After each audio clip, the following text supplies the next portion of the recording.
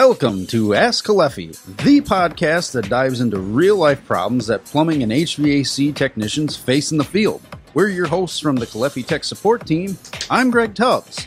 And I'm Dan Furcus. Welcome. We look forward to sharing some stories from our tech calls and using our background and expertise to make your days a little easier. Hey there, welcome back. Here we are for another episode of the Ask Caleffi podcast. How we doing, Dan? We're doing good. Wow, welcome back, everybody. Yeah, it's been a hot minute, but we're back here recording a few more. Yeah, we're excited about that. So thanks for coming back. Yeah. So what we're going to do today, and we're going to continue to do this going forward every so often. I think we'll slot these in now and then. Yeah, we're gonna pull some questions from the Ask Caleffi blog. And for some of you that don't know about the blog, if you head to our website, click on Ask Caleffi, and it'll drop down and show you the Ask Caleffi blog. And there's a bunch of different topics, ranging from plumbing to heating to... Oh, there's a ton of different topics on there. There's a lot. So a lot of good information, a lot of good questions. And some of these are very commonly asked questions that we're always answering either over the phone or through email. Yeah, I mean, it's made up of questions that were popular questions that we got a lot that we went on to the Ask Caleffi blog and created blog posts about, and also made up of questions that were posted on there from contractors, engineers, homeowners, people out in the industry. Yeah, they read the blog and they'll ask a question. Yeah, and we get a lot of questions coming in even yet, maybe one or two a week on that blog. So there's always new content being added. Absolutely. So go check it out if you have time. If not, continue to listen in here. We're going to give it to you one way or another. Yeah, so we just thought, Greg is right. We thought, we'll each grab a couple questions from the blog and just kind of give you an example of what you'll find on there. And then you guys can go back there and help add content and ask questions there. Yeah. So today we're going to talk heating, just heating. And the next one, we'll talk some plumbing questions. Right. Yeah, good. So I'll kick it off. Yeah, great. I think one of the most common questions we get with the dirt separators is, can I mount an air vent on top of your dirt separators? And quite honestly, if it has a port where there's a plug or a standoff of a piece of pipe, you absolutely can add an air vent to it, which is a great idea because it has a coalescing mesh in it, and it's going to grab that entrained air out of the solution as it moves through. Yeah, if you look at our dirt separators, they essentially look like our air vents upside down, and they really kind of are because the ports on a dirt separator, your entering and leaving ports are at the top section of the body, which gives the bottom section the space for that dirt to fall. And then we have an access point on the top, where you can add an air vent to it. Certainly. Yeah. Has a similar coalescing mesh, performs a similar function. So certainly that's a great spot to add an air separator. Sure. Or an air vent. Sorry. Air vent, because you're making it now an air dirt separator. Correct. we got to be very clear about that. I want to be clear how I say that. That's right. What do you got there? So one question I get a lot, and it's been a popular question on the blog post, is how do I determine head loss in a hydraulic separator? That is a very common question. We don't get it too often from contractors or homeowners looking to install it. More from engineers. Right. Like they want to know exactly what the head loss is. Well, we can tell you it's minimal. Yeah. It's very minimal, but there is a mathematical calculation. Yeah, there is. And actually that mathematical calculation, that formula is listed on the Ask Caleffi blog. So you'll be able to go on and find that. But Greg's right. It's negligible.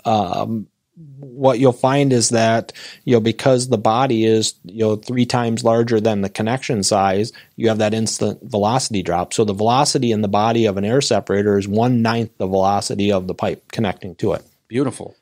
So because of that, you'll get even transfer across. You don't get a pressure drop.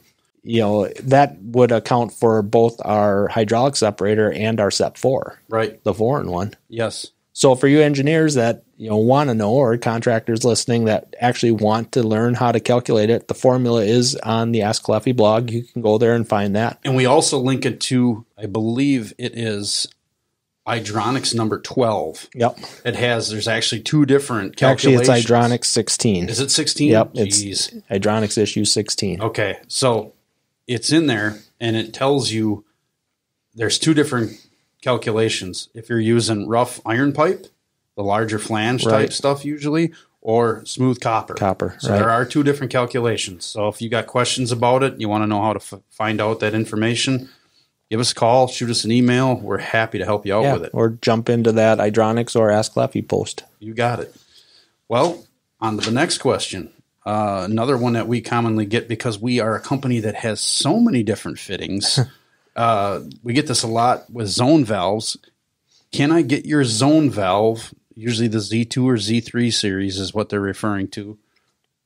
Can I get your zone valve with a sweat connection on one end and an NPT on the other? Or we'll get it where it's sweat and barbed or something. They'll want a combination of fittings. Yeah, or PEX on one side and sweat on the other. Yeah. Sure. And essentially, yes, you can. The Z2 and Z3 bodies, you can order what's called a 1-inch male union. They have straight threads, and they use that our ever so famous 1-inch male union thread on them with a sealing washer and a union nut. You can go to press. You can do a lot of different things with it.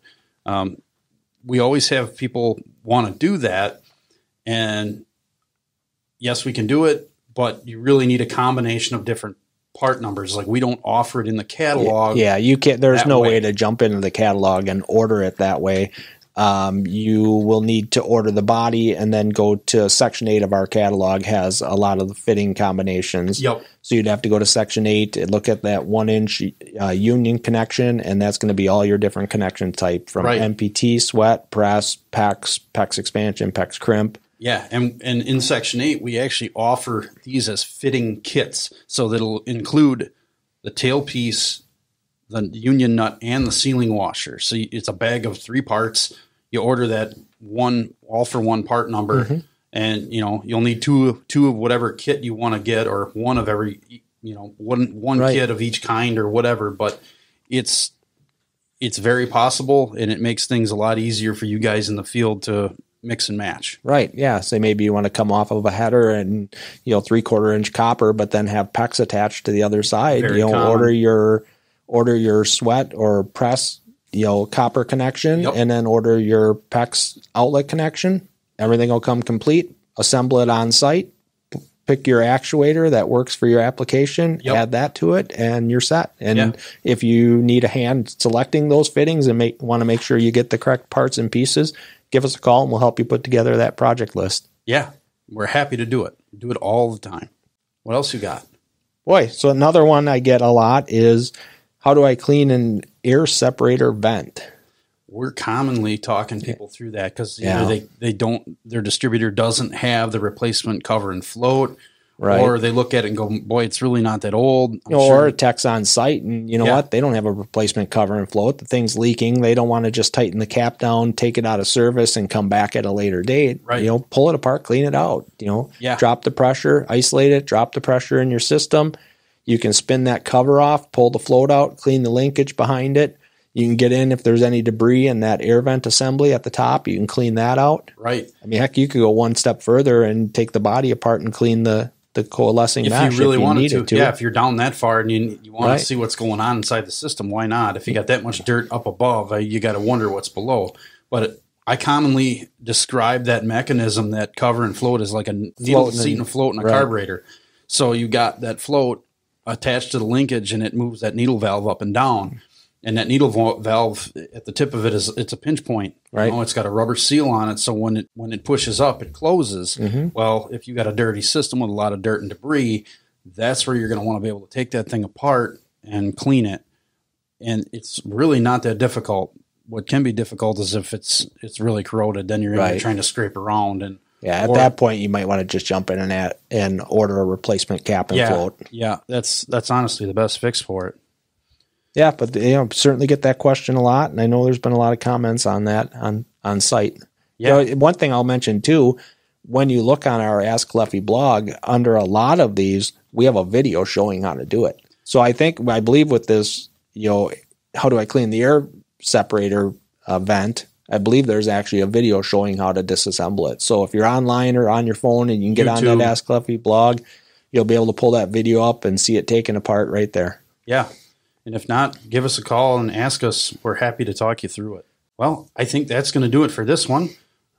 Tune in next time. We're probably going to see more of this type of content coming down the pipe here. So yeah, I know we'll come back with another one on plumbing questions. Absolutely. Thanks for tuning in. Thank you for tuning in. If you ever need help, please feel free to contact our tech support team anytime at techsupport.us@caleffi.com. or call us during our business hours at 7:30 a.m. to 4:30 p.m. Central Time at 414-238-2360.